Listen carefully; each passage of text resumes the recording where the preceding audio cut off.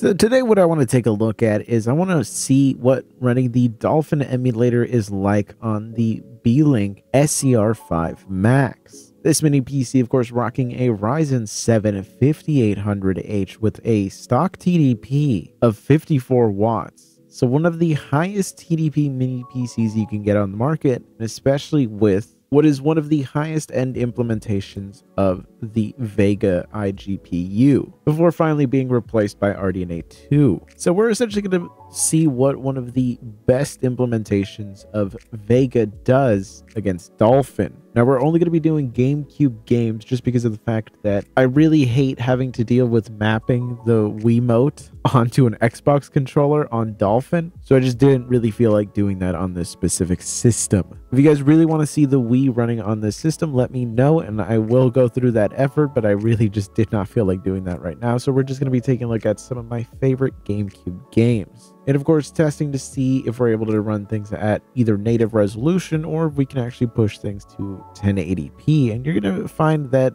a surprising amount of games actually go all the way up to 1080p. So one thing that I found while testing out Dolphin running on the SER5 Max is the fact that we're actually able to run a lot of these games at an upscaled resolution of 1080p. The performance in a lot of titles, as you can see here with the Simpsons Hit and Run, is pretty much perfect, and the upscaled resolution really goes a long way of making these older titles still look pretty great, especially when they're stylized like this game is. In general, it's overall a really impressive result, and I'm really happy to see that it performs this well on the system. As you can also see by our hardware utilizations, we're not exactly pushing the system very hard to do this. It makes sense. Dolphin is an emulator that at this point you can run on a phone, but still being able to upscale certain titles is a welcome addition, and as you'll find throughout the rest of this video, it's not going to always be the case. That said, though, one that I was very happy to see respond very well to the upscaled resolution is Mario Kart Double Dash. Pretty much one of the only actual GameCube games that I regularly will come back and play. I'm not the biggest fan of emulation just because of the fact that I tend to find myself playing newer titles more than going back and playing older ones. But there's a lot of these older titles, specifically Mario Kart and Mario Party titles, that are still really great to play with friends. So being able to play this at a upscaled resolution is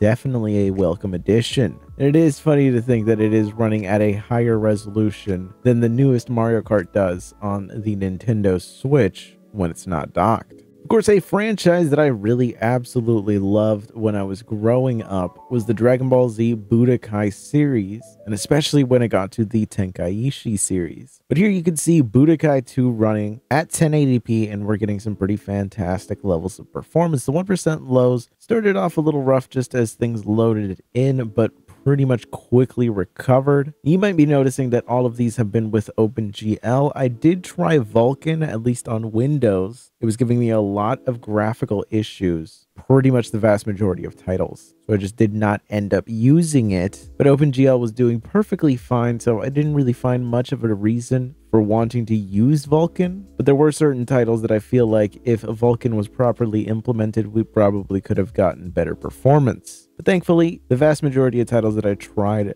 do perform really well at either their native resolution or even upscaled up to 1080p. But of course, one of the franchises that did not respond very well to these upscaled resolutions was the Need for Speed series. As you can see here, Need for Speed Carbon was really struggling to try to get 1080p out of this. You can see the 1% lows, and our frame times are not exactly looking great. And really, we can't keep a consistent 60 FPS. If we locked this to 30, more than likely would be able to get that pretty consistently. But in general, you are probably better off just playing with the native resolution. But another game that I was very happy to see perform extremely well on this system is LEGO Star Wars 2, the original trilogy. One of my all-time favorite games, an absolute classic that I pretty much played all the time on my DS. Being able to see the game at a much higher quality than any console that I played it on back in the day is also really nice to see. And thankfully, at the full 1080p resolution, we are getting some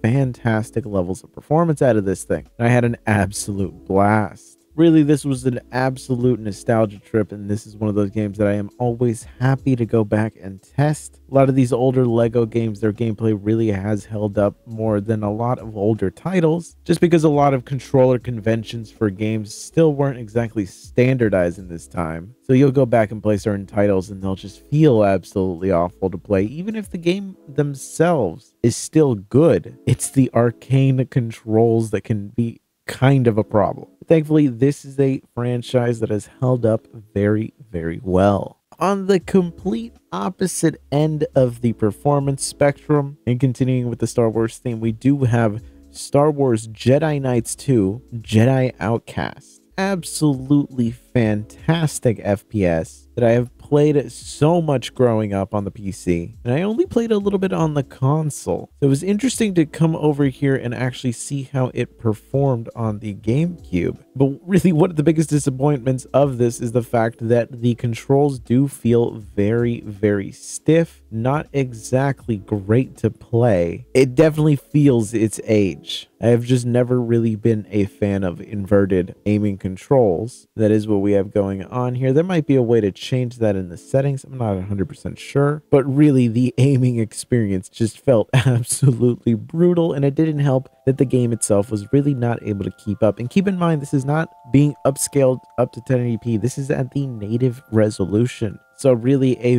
very, very heavy title to run. I would recommend just playing the Windows version of this game. Being able to turn on the dismemberment is pretty much already a good enough reason, but really it's the abysmal 1% lows that should push you over the edge on just considering playing the Windows version.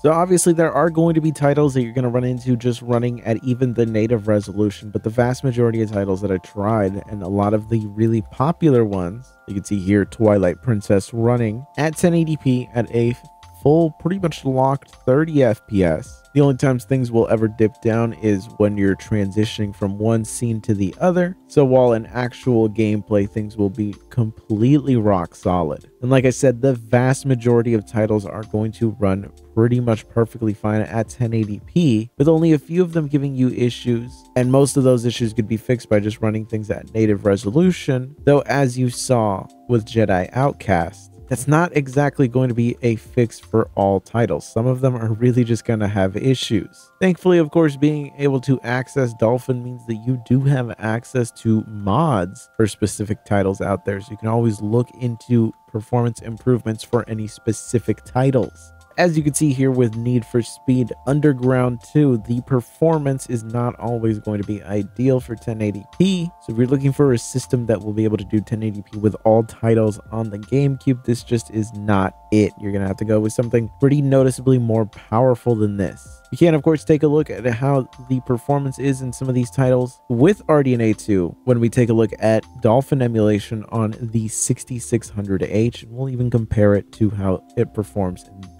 this specific chip. So stay tuned for that. I hope you found this video interesting. If you did, be sure to subscribe. Of course, you could always become a channel member for as little as $1 a month, and that greatly helps the channel equipment to continue to grow. So I appreciate you watching. I'll see you guys next time.